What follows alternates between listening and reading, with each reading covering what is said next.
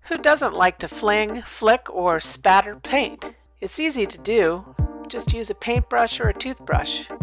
It's usually a good idea to do it in the sink or in a box or even outside. Masking is a fun way to add patterns to your pottery.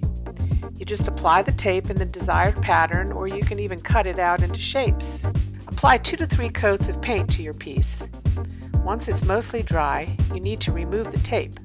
The sgraffito technique refers to scratching designs on a painted surface using a special tool or the end of a paintbrush. You just start by painting 2 to 3 base coats.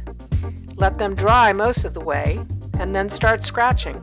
You can make any kind of a design. Rubber stamping on pottery gives you limitless possibilities. It is so easy. You just apply the paint to the stamp using a sponge, press it down gently and hold it for a few seconds. Then you lift it up directly off of the piece, and there you have it. It's fun to add the finishing touches to your piece using a detailing bottle. You can outline the images, or you can just create the entire design with the detail bottle.